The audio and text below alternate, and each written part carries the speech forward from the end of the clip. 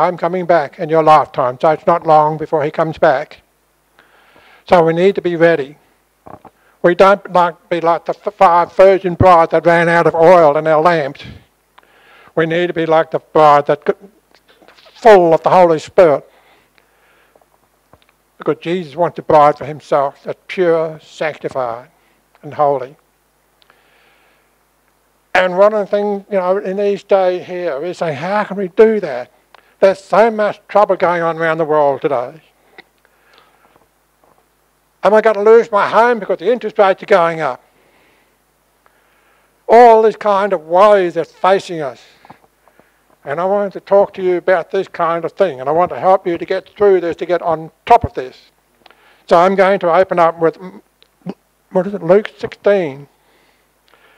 And I'm going to share with you a topic of one word, and I will reveal that word later after I share this passage with you. From Luke 16, from verse 1. And I'll be reading out of the New King James Version. This is the parable of the unjust steward. He also said to his disciples, there was a certain rich man who had a steward, and an accusation was brought to him that this man was wasting his goods. So he called him and said to him, what is this I hear about you? Give an account of your stewardship, for you can no longer be steward. Then the steward said to him within himself, oh, what shall I do? For my master has taken the stewardship away from me. I cannot dig. I'm ashamed to beg. I have resolved what to do, that when I am put out of stewardship, they may receive me into their houses. So he called every one of his master's debtors to him, and said to the first, how much do you owe my master? And he said, 100 measures of oil. So he said to him, take your bill, sit down quickly, and write 50. Then he said to another, and how much do you owe? So he said, 100 measures of wheat. And he said to him, take your bill and write 80. So the master commended, what? The master commended the young unjust steward because he has dealt shrewdly. For the sons of this world are more shrewd in their generation than the sons of light. What is this shrewdness? What was his thinking?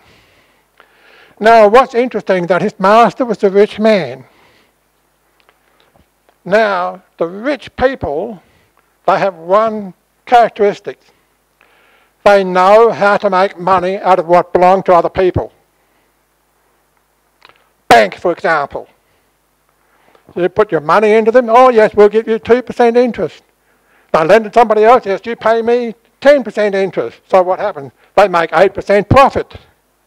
All right? The one word there is leveraging. Leveraging. Lever. You know, when you've got a rock you want to push, you can't do it with your own effort. So you need to get something else to help you do it, like a crowbar and a smaller rock, and you put the crowbar on it, and you get the rock out that way. Leveraging. It's scriptural. It's all through scriptures. But we don't realise it, because that word is never used per se as such. That's the difference between the people who are on salary, wages, who cannot get out of the rut that they're in, into thinking like these rich people, because, I mean, a lot of them were school failures, university dropouts. But they knew there was the secret, the whole power, the whole making money is leveraging. And Jesus wants to do that from the kingdom point of view. So I'm going to share with you some keys about that. All right? So you understand what I mean by leveraging? You're using what belongs to somebody else to get what you need or what you want. The aim of leveraging is that the maximum effort be made by the others with minimum effort to yourself. Like the banks. Give me your money, come on. I'll lend it to you. Oh, 8%. That's why this guy was very shrewd. He was leveraging. He was applying the secret of his master's richness. His master recognized it. He recognized, oh, this guy's smart. He knows the secret about how we make money by leveraging. That guy was making deals with all these people. Listen, if you cut this bill down, I'll be your friend. He was leveraging them for friendship. He was leveraging them for favours. He was leveraging them to get what he needed in case he lost his stewardship. He didn't want to go out begging. He didn't want to go out digging streets. He wanted a good life. And the whole thing there is leveraging. So let's have a look at some examples in the Bible about leveraging. One of the best ones is in, just a minute. Just go back to, here we are. The story of the widow in 2 Kings chapter 4. In the Old Testament, 2 Kings chapter 4, verses 1 to 7. A certain woman of the wives of the son of the prophets cried out to Elisha, "Your servant, my husband, is dead. And you know that your servant feared the Lord.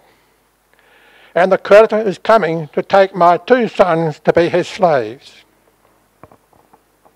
So Elisha said to her, "What shall I do for you? Tell me, what do you have in the house?" And she said, "Your maidservant has nothing in the house but a jar of oil." Then he said, "Go, borrow vessels from everywhere, from all your neighbours, empty vessels. Do not gather just a few. And when you have come in, you shall shut the door behind you and your sons, then pour it into all those vessels and set aside the full ones." So she went from him and shut the door behind her. And her son who brought the vessel to her, and she poured it out. Now it came to pass, when the vessels were full, that she said to her son, "Bring me another vessel." And he said to her, "There is not another vessel." So the oil ceased. Then she came and told the man of God. And he said, "Go, sell the oil, pay your debt, and you and your son shall live on the rest." There's a lot of leveraging going on in there, when you think about it. She leveraged what she possessed. A little jar of oil. Put that in the business.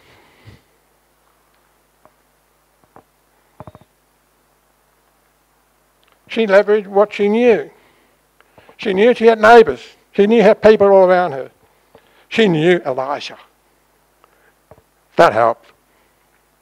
She leveraged what she knew. She knew that she needed to send her sons out to do the work for her. She leveraged her sons to go out to everybody in the whole village to get every single vessel they can get their hands on. She was still at home.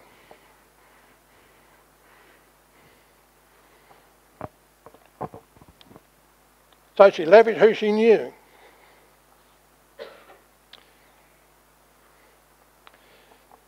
She leveraged her obstacles, opportunities. She didn't look at that small jar. She looked at that man of God. She just leveraged what he said for herself. Somebody had said the word to her. I'm going to take that word for myself. Okay? And so she... Now, another one, dealing with obstacles from the New Testament. Remember, Jesus fed 4,000.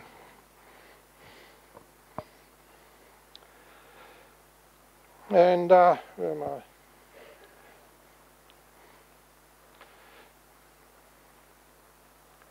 Yeah, feed 4,000, Matthew 15, verses 32 to 38. Now Jesus called his disciples to himself and said, I have compassion on the multitude, because they have now continued with me 3 days and have nothing to eat. I do not want to send them away hungry, lest they faint on the way. And his disciples said to him, where could we get enough bread in the wilderness to fill such a great multitude? Jesus said to them, how many loaves do you have? And they said, 7 loaves and a few little fish. So he commanded the multitude to sit down on the ground, and he took the 7 loaves and the fish and gave thanks and broke them and gave them to his disciples, and the disciples gave to the multitude. So they all ate and were filled, and they took up 7 large baskets full of fragments that were left. Now those who ate were 4,000 men beside women and children. That's a lot of people. When you count the men, women and children, 4,000 men, maybe 3,000 women, and maybe 2,000 kids, maybe 10,000 in all. Just 7 loaves. So there were 2 leveraging that he was doing. And this is the key to the principle of leveraging for our situation. 1, like the woman with the little oil, he said, what do we have? He didn't have it. Somebody else had it. So the disciple brought in the 7 loaves and a few little fish. And the second part of leveraging was he leveraged the word of God. He blessed the bread. Now, why I like using that word leveraging, because sometimes we struggle to believe for abundant life. Jesus said, I have come to give you life more abundant than what you're in right now. And we pray, Father, thy kingdom come, thy will be done on earth as it is in heaven. Well, in heaven we've got streets paved with gold. We've got mansions, right? And we say, Father, that's his will for us in heaven, that we live in mansions, walk around in gold-paved streets. And our prayer is the fact that your kingdom come right here. Your will be done right here. Hallelujah. God wants nothing but the best for us. And what we need to do as shrewd believers is to learn the art of leveraging the word. All right? Sometimes we need 2 levers. One like Jesus had with the fish. And so they were leveraging in the physical and in the spiritual. You need both. So, why I like using the word leveraging, sometimes, when you've got a great big rock, okay, when it's sitting on there, you can lever it, but sometimes the rock is buried. And you've got to get that rock out no matter what. So you keep leveraging. You keep finding up a new way of leveraging this particular obstacle until you get it out. So in the same way, we need to leverage the word until we know we get the result that we want. We don't give up. We keep at it, applying the word of God into that situation, knowing his scriptures. So this is one of the key things that we need to do, is to position ourselves properly. Because one thing I commonly hear from believers is, oh, we don't have enough. We never have enough. What you say is what you believe, and that's what happens. If you say we don't have enough, you will never have enough. If you say, oh, we'll never get out of debt, you will never get out of debt. You say what you speak, and what happens? The power of the tongue. Your tongue speaks life and death. So we as believers really need to get into His Word. Like I shared with, God wants abundant life for us. Super abundant life. With no lack in anything. No lack in health. No lack in finances. No lack in our needs. No matter the situation, what's going on around us. Because of the Word. The power of the Word. The leveraging power of the Word. You might remember the, where is it?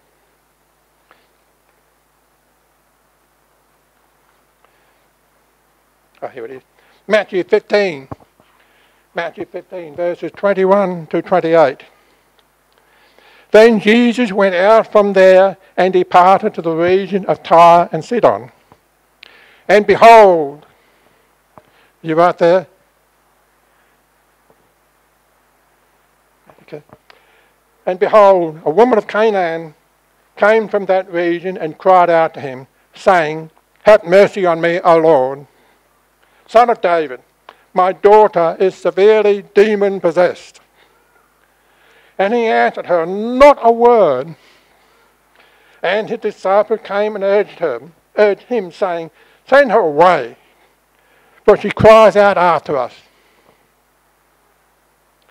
But he answered and said, I was not sent except to the lost sheep of the house of Israel. And then she came to worship, saying, Lord, help me. And he answered and said, it is not good to take the children's bread and throw it to the little dogs. And she said, yes, Lord. Yet even the little dogs eat the crumbs for which fall from their master's table. And Jesus answered and said, O woman, great is your faith. Let it be to you as you desire. And her daughter was healed from that very hour. She knew how to leverage that problem. Okay, there's little crumbs. Oh, she's smart. There are crumbs always spilt. And it was good enough for my dogs, good enough for my kids. She leveraged Jesus. She leveraged him until she got what she wanted. She had nothing.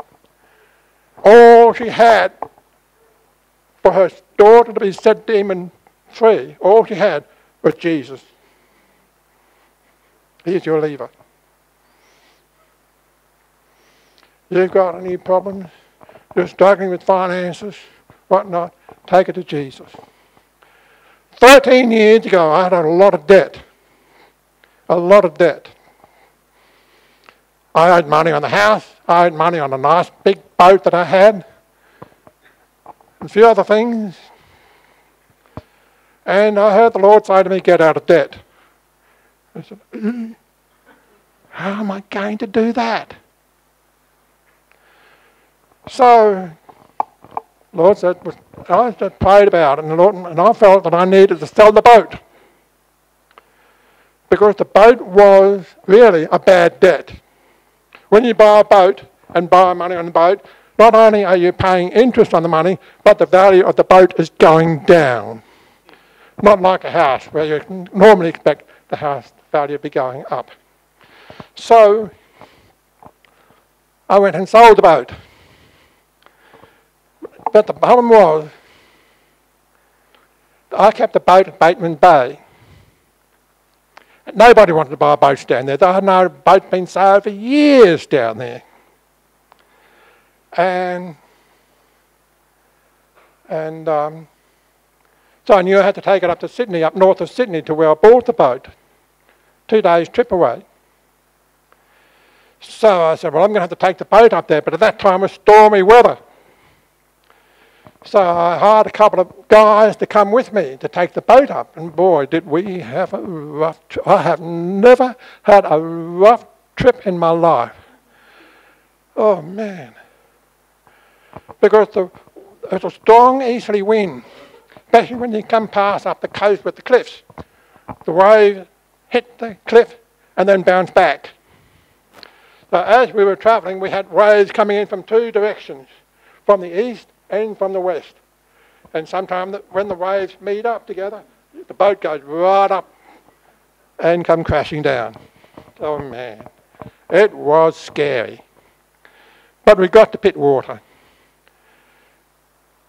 And the guy there says, and the old friend there said, well, you know, it usually takes about 18 months for us to sell the boat. I'll see what I can do for you. I said, Lord, you told me to sell the boat.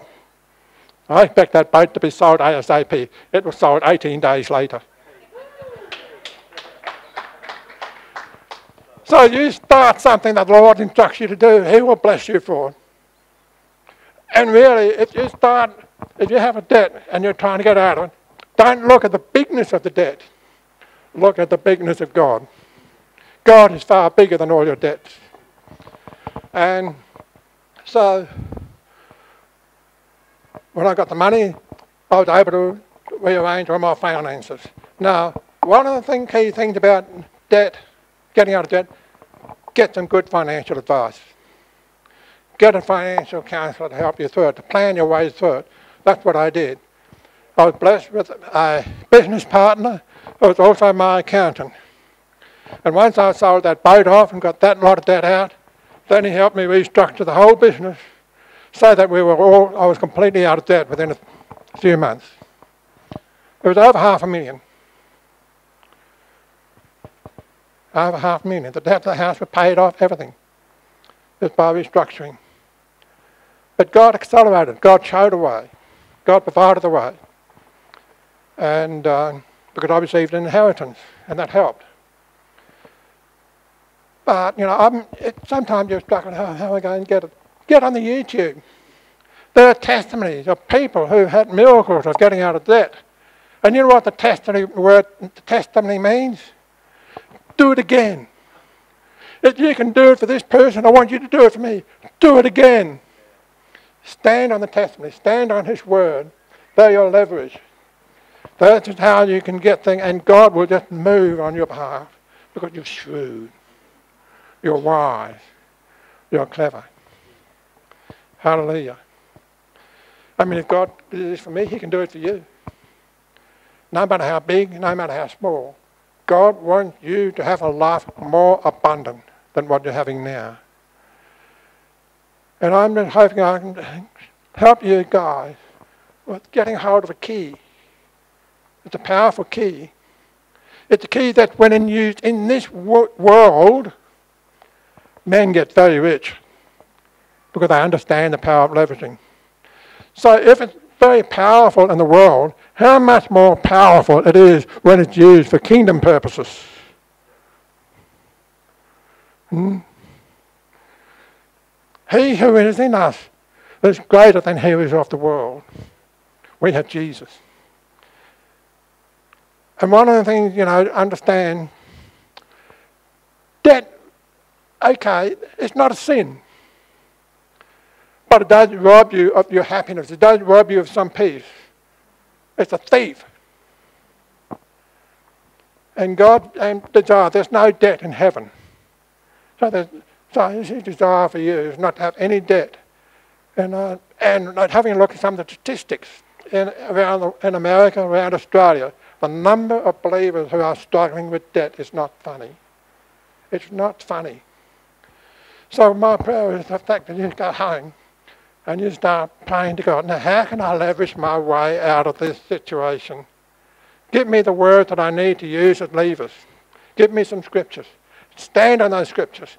Use them like levers, never giving up on those scriptures until they come to pass.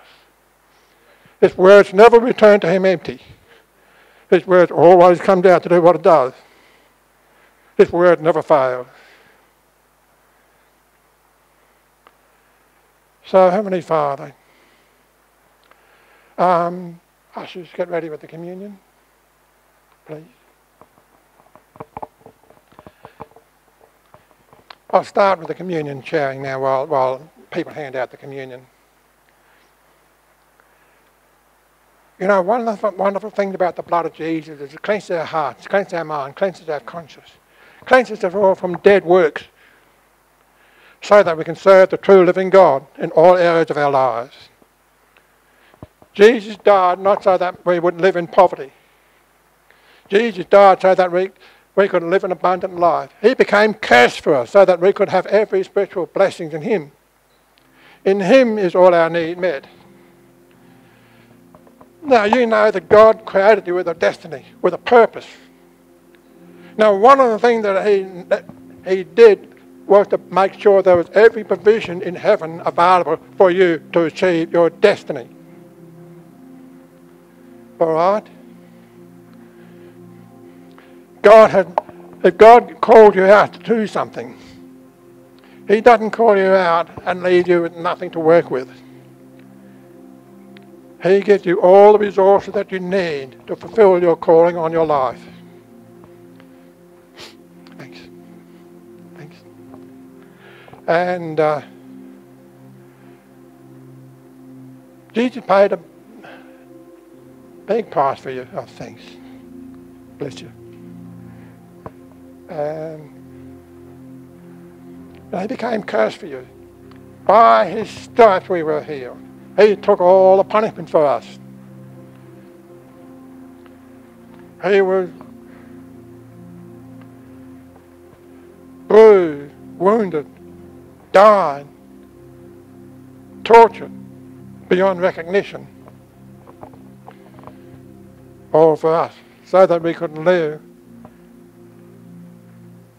He said, I'm the way and the truth and the life. He is the way to the Father. He is the way to heaven. And you know, all the blessings are in Him. I was sharing with Jordan last week, and I said, look, I'm not a big fan of this open heaven business in Malachi, because that's Old Testament. Because in the New Testament, how can we be seated in heavenly places in Christ Jesus if the heaven is not open to us? We have an open heaven for us. Every spiritual blessing that we need is in Jesus. We don't need to go wait for the We receive it by faith from Jesus. And I'll give you another thought while I think of it. It's not about money. It's not about money, because there's no money in heaven. But it's about home. It's about whatever physical things you need, but money is not something you have in heaven. So that's why the woman gets oil. She doesn't get money. He said, yeah, but you need the money to get that. Go and sell the oil. I've given you all the oil that you need to get the money that you need to get your son's debt paid off. All right? So when you're praying and believing for things, yes, you can pray for your debt to be cancelled. And that's what I'm praying for now. So, Heavenly Father, I just thank you for the wonderful blessings you have poured out for us through the sacrifice of your Son, Jesus. That you have poured every curse into Him so that we could be completely set free and live in the life abundant that Jesus had declared for us. We thank you for the body, that He gave His body for us. He took all our punishment. We take this bread in remembrance of Him, what He's done for us on that cross.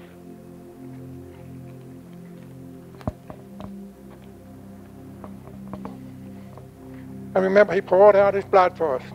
Every last drop of it. Every last drop of it.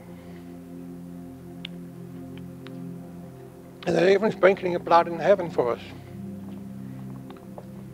I think it's in Hebrews. Because the Father always sees us through His Son. So I thank you, Father, for the covenant that you made with us. for the forgiveness of sins that we have in the blood. And I thank you, Father, that if we take this blood, we know that we are forgiven of all our sins. In Jesus' name, amen. And Heavenly Father, I just declare and decree that every heart in here and every mind in here be moved into action. That we don't just sit here and say, oh, this is a great message. That we be moved by your Holy Spirit to act, to start leveraging the Word of God, to start leveraging, to bring whatever we need, to even take your debt card. Where's my phone? My phone, debt card's in the phone. So I declare and decree that cancellation of all debt in Jesus' name. And I speak cancellation of all debt in the name of Jesus. I thank you, Father, for the promise that you have given us, a promise of abundant life, of a life more abundant than what we're living now. Father, I just pray that this happens because you have called us to be your witnesses. And we need to be your witnesses in this sick world where people say, how? How can you survive in this situation? How is it that you're laughing and happy despite all the interest rate, inflation going up? Because of Jesus. Father, I just pray that they have a revelation of Jesus, that they become more willing to share who Jesus is because of what he does for them. The cancellation of debts everywhere, the restoration of health, and all these things, Father. Help us, remind us through your Holy Spirit to stand on your word, to give us the scriptures that we need to stand on, for things to come to pass. And thank you, Father, for your strength. Thank you, Father, for your Holy Spirit. Thank you, Father, for your Son, Jesus. Thank you for your word. Thank you for the blood. Thank you for the authority that we have. In Jesus' name, amen.